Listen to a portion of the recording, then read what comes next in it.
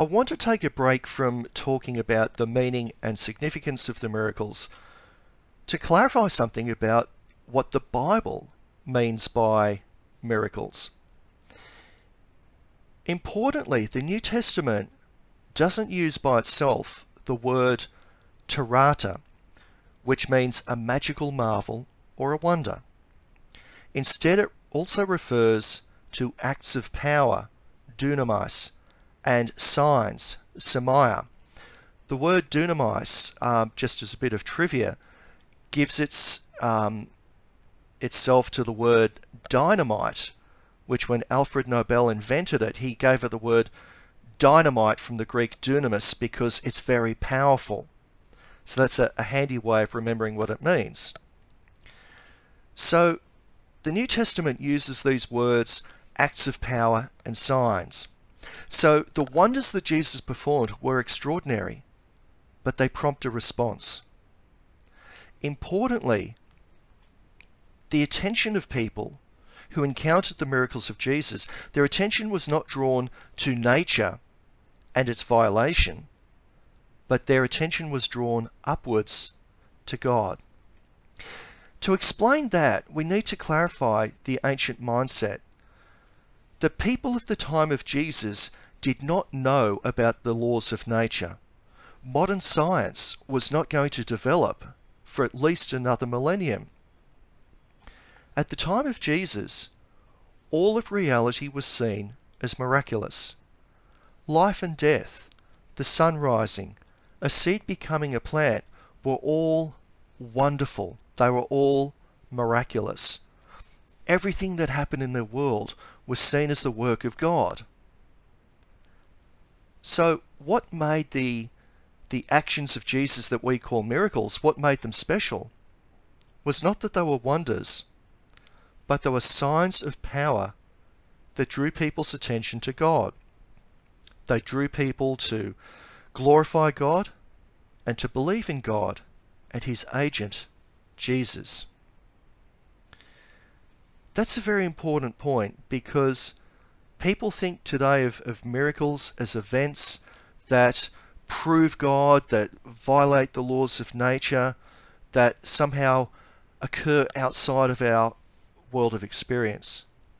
But instead, the wonders of Jesus were acts of power that indicated, first of all, that he was acting under the authority and power of God, and they were signs.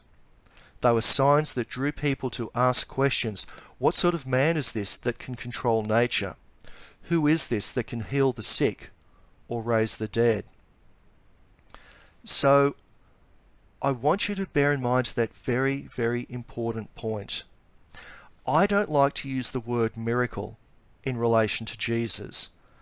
It's a word that carries all sorts of intellectual baggage from the 21st century and modern culture in general. Instead, I prefer to refer to them in the biblical way of signs and wonders. Signs of the power of Jesus, signs of the authority of Jesus, and signs of what God wants to say to us through Jesus Christ.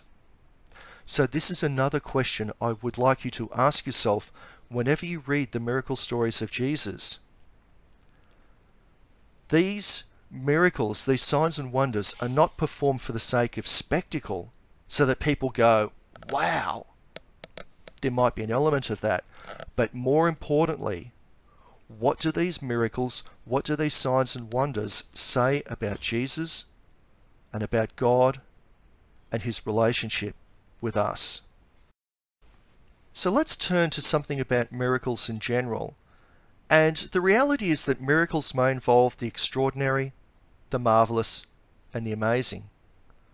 But in the case of Jesus, the meaning of the miracles is only clarified by the preaching that accompanies them.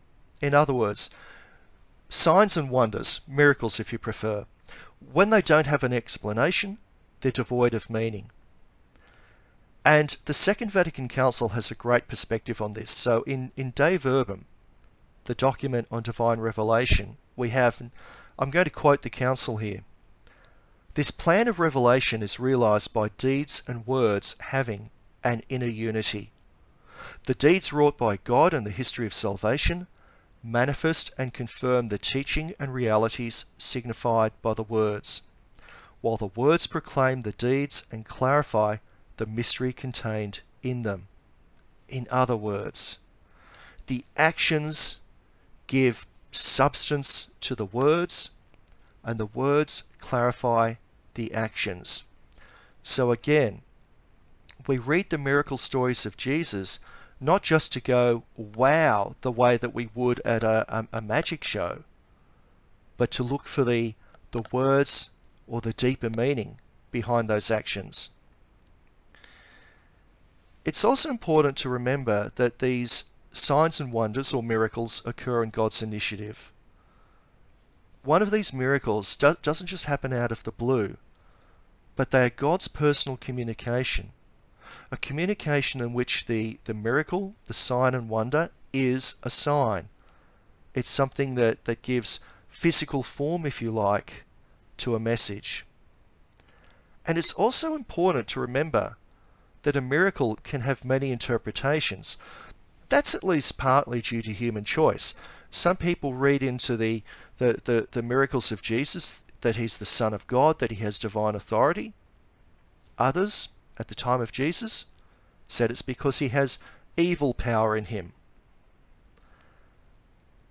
It's important to remember that a miracle is an act of God that's encountered through faith.